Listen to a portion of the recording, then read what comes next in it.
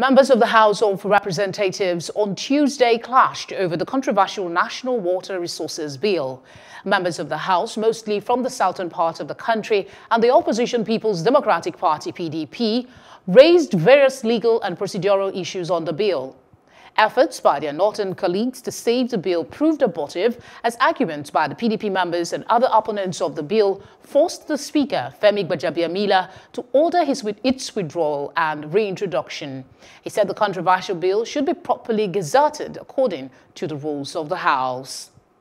Hello, hope you enjoyed the news. Please do subscribe to our YouTube channel and don't forget to hit the notification button so you get notified about fresh news updates.